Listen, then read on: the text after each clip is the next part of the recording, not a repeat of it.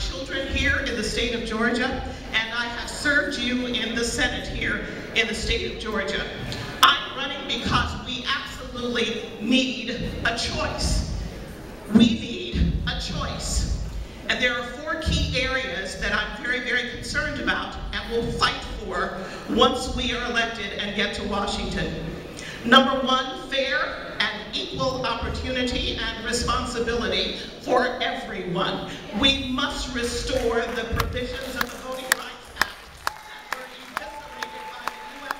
Supreme Court.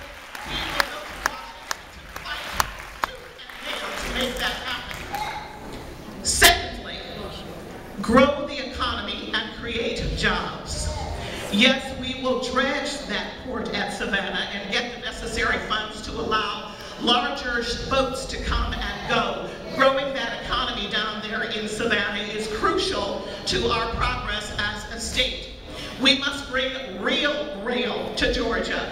The dream train must come from Athens all the way around into the city of Atlanta. It is high time that we bring those federal dollars to Atlanta for real transportation and real rail. We must protect the working and the middle class. I'm going to say that again. We must protect the working and the middle class.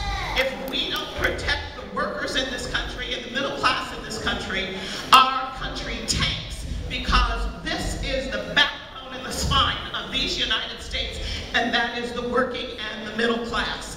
And I can tell you from my own personal experience that when you are struggling, ladies and gentlemen, to make certain that ends meet in this economy, there is nobody who's running that has a better understanding of that than I do, because I am a part of the working and the middle class.